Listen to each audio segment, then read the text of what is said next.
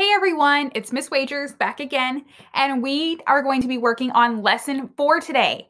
We are continuing to read Anatomy of a Volcanic Eruption. I hope you're really enjoying this informational text as it has a lot of cool facts in it about volcanoes. So let's go ahead and get started with our learning intention for today. So we are learning to use reading strategies so we can understand and summarize the text. Okay, good readers use strategies like summarizing so that way we can better our comprehension or our understanding of the text. So we know we are successful when we can explain the purpose of summarizing, identify key details to include in a summary, and then of course, summarize the text. That's the main skill we're going to work on today. So let's look at foundational skills.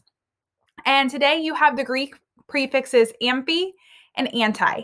And amphi means on both sides, and anti means against or opposite. So when we look at the words that you're going to see in your practice read today, you have the practice read fantastic frogs. You have amphibians, amphibious, antibacterial, antidote, antifreeze, and antiseptic.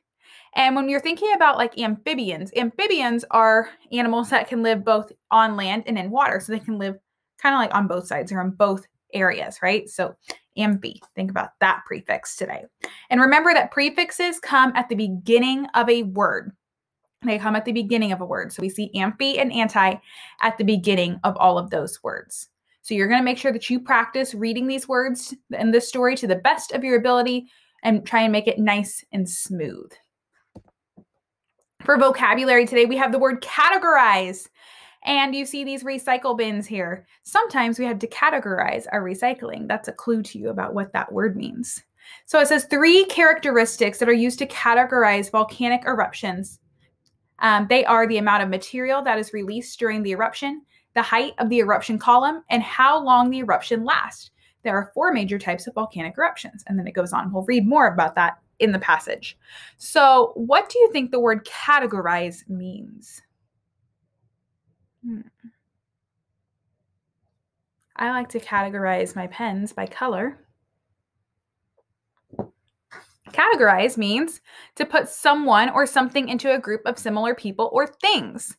So if you categorize your pens, you might do it by color, like I said. Or if you are categorizing your recycling, you're putting all your plastics in one bin, all your paper in another, and all your cans in another one. All right. So those are a couple of ways that you could categorize things. Maybe at school, you categorize your pencil box or your cubby, like you put all your pencils in one area, your crayons in another area, your markers in another. So those are different ways that you could categorize, putting things that are similar together. We do have a poem today, so we are going to read this poem called Center of the Earth by Marilyn Singer. And I want you to pay attention to the language that evokes the volcano's extreme heat. So think about what language really shows you that a volcano is really hot. No matter how snowy the Wyoming plains, how icy the Iceland hills, how chilly the Atlantic waters, no matter how frigid the spot, it sits atop a bubbling cauldron of molten rock that finds a way to shoot up. Streams of glowing lava, jets of steamy water, fountains of sky-high fire burst of boiling mud, reminding us that the Earth's deep pot is always cooking, always hot. Ooh. Think about that again. What showed that everything's hot? It starts by saying, no matter how snowy the Wyoming plains or how icy the Iceland hills, how chilly the Atlantic waters, no matter how frigid the spot, it sits atop a bubbling cauldron of molten rock. Molten means hot, melted. That finds a way to shoot up. Streams of glowing lava. So imagine it's glowing hot. Jets of steamy water. We know steam is hot. Fountains of sky-high fire. Well, fire, that's hot. Burst of boiling mud. And again, boiling, we know that's hot. So imagine all these words are showing us in different ways. They're not just saying it's hot, it's hot, it's hot. All these different words that the author is using to show you exactly how, like all the heat that a volcano puts off. Reminding us that the Earth's deep pot is always cooking, always hot. Awesome. That's kind of a fun poem. And remember, poetry is another way that you could describe a topic with and do it in a different way than like in an informational text. So we're going to continue reading volcanic eruptions. So it says 3 characteristics are used used to categorize volcanic eruptions. They are the amount of material that is released during the eruption, the height of the eruption column, and how long the eruption lasts. There are 4 major types of volcanic eruptions: Volcanian, Hawaiian, Strombolian, and Plinian. So now it's going to break it down into those 4 different types for us. That's awesome. See how they've organized this text for us? So here's the first volcano type, the Volcanian.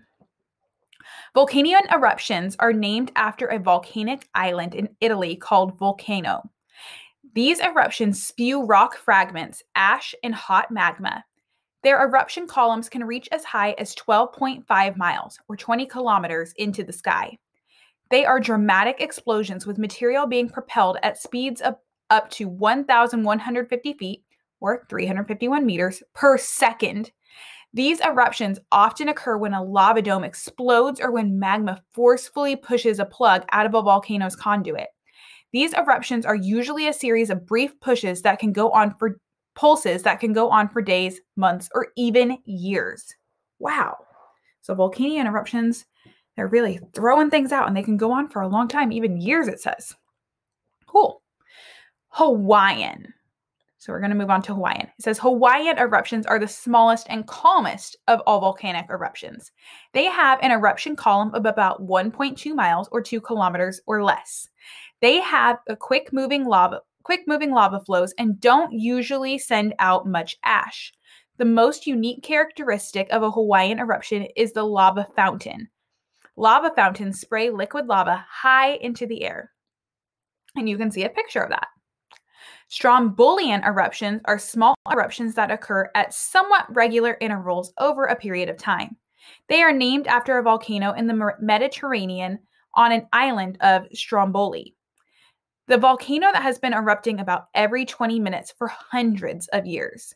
Strombolian eruptions have an eruption column of about 6 miles or 10 kilometers or less in height. They are much noisier than Hawaiian eruptions and only occasionally produce lava flows. Awesome. And then we do have a fast fact over in the corner that we'll see. It says the word Vulcan is Latin and was named for the Roman god of fire. Plinian eruptions are named after the Roman soldier Pliny the Elder. His nephew, Pliny the Younger, wrote an eyewitness account of the aftermath of the eruption of Mount Vesuvius in AD 79. Ever since then, eruptions similar to that of Vesuvius have been called Plinian eruptions. Plinian eruptions are the largest and most violent type of volcanic eruption. Their great columns of hot gas and ash can rise as high as 30 miles or 48 kilometers into the air. The largest of the eruptions are called ultraplinian. These deadly explosions look like giant mushroom clouds. Plinian eruptions often result in deadly pyroclastic flows and pumice bombs. Often the entire volcanic mountain is destroyed by the massive eruptions. And then it shows you in the caption, the eruption of Mount St. Helens in 1980 was a Plinian eruption. And that was here in the United States. Under the sea. A Surtsayan eruption is a volcanic eruption that occurs underwater or very close to the surface of the water. They are similar to Strombolian eruptions, but are much more explosive. So it says an undersea volcano erupts off the coast of Tonga in the South Pacific Ocean. Let's continue, y'all. So we want to think, how are Plinian and Volcanian eruptions different? So remember, it says the Volcanian eruptions are named after the volcanic island in Italy. Okay, so they're named after different people or different things, right? Okay, it says these eruptions for Volcanian, they spew rock fragments, ash, and hot magma, and their eruption columns can reach as high as 12.5 miles. Well, how high can the eruption columns reach in the Plinian ones? Let me look back. It says their great column of hot gas and ash can rise as high as 30 miles. So we can say they're different because Plinian eruption columns are a lot bigger. They can go up to 30 miles, while Volcanians only go about 12.5 miles in the air. Let's see, what's another way that they can be different? The Plinian eruptions, it also says, are oftentimes deadly, and it usually destroys the entire volcano, where And the other one, Vulcanian ones, they can go on for days, weeks, months, even years. So they can keep going on and on. Where Plinian seems like it's just usually like more like one big explosion. The Volcanic Explosivity Index. Scientists have come up with a chart that helps them compare volcanic eruptions. They look at the characteristics such as severity of an eruption and the amount of material in an eruption cloud. They also look at the height of an eruption cloud, the duration of the eruption, and the other characteristics. Scientists then give an eruption a Volcanic Explosivity Index, or VEI number. This is similar to the number on the Richter scale that scientists use to describe the size of an earthquake. Check out some of the famous volcanic eruptions and their VEI numbers. So it says Kilauea in the United States from 1962 to 1982 when it erupted. So it erupted for 20 years. It has a VEI of 0. Whereas if we look down to Mount St. Helens, which was also in the United States in 1980, that had an eruption, a VEI of 5. Well, also the eruption of Mount Vesuvius in Italy had a VEI of 6. Materials of a volcanic eruption. So there's tephra. It says tephra are rock fragments that erupt from a volcano. They vary in size. Larger pieces called blocks or bombs. Larger pieces are called blocks or bombs. They can weigh as much as 30 tons, 27 metric tons. Smaller pieces are called ash. Then we have the ash cloud is the next material of a volcanic eruption. So it says the ash cloud of a volcano is made up of volcanic gases and tephra. When this material mixes with the water molecules in the atmosphere, acid rain can form. And right over here, a lahar is a volcanic mud flow. It is formed when volcanic material mixes with ice or water in lakes and rivers near the volcano. Lahars are heavy like wet concrete. They can also be very large. A lahar in Washington State near Mount Rainier was 460 feet deep. And then we have a pyroclastic flow is like a snow avalanche, except it's made of scorching hot tephra. So imagine instead of it being snow, it's scorching hot. Hot tephra and toxic gases. This is by far the most dangerous and deadly part of a volcanic eruption. A pyroclastic flow can travel more than 60 miles per hour and cover everything in its path with a thick layer of sizzling debris. And then lastly, we have lava flows. Lava flows come in many different varieties. Scientists group them according to the type of magma the flow is made of. Scientists also consider how hot the lava is and how fast it travels. And later, fourth graders, we will be learning more about volcanoes and lava in our science lessons. So let's think back to our reading strategy, and we're thinking about summarizing. So summarizing a text can help readers with comprehension. When we summarize, we use our own words to express the most important details in the text. So when we're thinking about our first success criteria for our lesson and thinking about why do we summarize, this is the reason right here. This is what you need to know about summarizing. It can help you with your comprehension. When we summarize, we use our own words to express the most important details. So when you're putting things in your own words, that can help you have a better understanding. So why do readers summarize the text? Right? So we can put things in our own words so we have a better understanding. We're going to look for details on page 20 to summarize Volcanic eruptions. So we're going to use this little web to summarize some of these details from the eruptions. So for example, it says it's named after the volcanic island in Italy, and then it spews rock fragments, ash, and hot magma. So I can put those two things on my list. So it's named after the volcano, and it shoots out the rock fragments, ash, and hot magma. I'm just putting these around on the web. Then I can also say how tall their eruption columns are, so 12.5 miles, and that they expel things or they propel things in the air up to 1,150 feet. So the eruption columns reach 12.5 miles, or the material's speed reach up to 1,150 feet per second. And then I could keep going, and I'm reading through. These eruptions often occur when a lava dome explodes or when magma forcefully pushes a plug out of a volcano's conduit. These eruptions are usually a series of brief pulses that can go on for days, months, or even years. So then I'm going to continue putting this information in my chart. So the lava dome explosions can cause eruptions. The magma pushes out the plug, and that can cause eruptions. Eruptions are usually a series of brief pulses. And then, of course, as it said back in the text in that very last sentence, that they can go on for days, months, or even years. So I can put that in my chart as well. So these are all the characteristics or details that the author gives me about volcanic eruptions. Now, they used a whole paragraph plus to describe volcanic eruptions. I'm going to put these into my own words and describe this and summarize this in a much shorter amount. And that helps me to remember about volcanic eruptions because I can't memorize that whole paragraph, but I can memorize a couple sentences. So let's think. I could say that volcanic eruptions shoot out rock fragments, ash, and hot magma. Notice that I didn't say what they were named after. Probably not the most important detail for me to understand the characteristics of a volcanic eruption. I need to know what's coming out of it.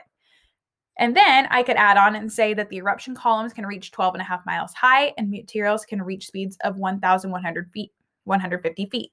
I could even be a little less specific and say and the materials shoot out very quickly. And then lastly, the eruptions can go on for days. I could add more detail and say, they could go on for months or even years. But again, if I'm at least saying that they can go on for days, I'm getting the idea in my head that these don't just go off and be done. They can keep going and going and going. So notice how I'm putting all of this into my own words. I did take some words from the author. I'm not just completely making everything back up, but instead of rewriting this whole paragraph, I put it into 3 sentences with some of the most important details. So that is how we summarize a text. We want to take those most important key details and put them together into just a few short sentences. So our learning intention today, remember we were learning to use our reading strategy so that we can summarize the text. Summarizing the text is really important to help us understand what we're reading. So that's the purpose of summarizing, so we can understand and have a better comprehension or understanding of what we're reading. Check. Identify the key details to include in a summary. Notice that when I did my summary, I didn't use every single detail that I put in my web.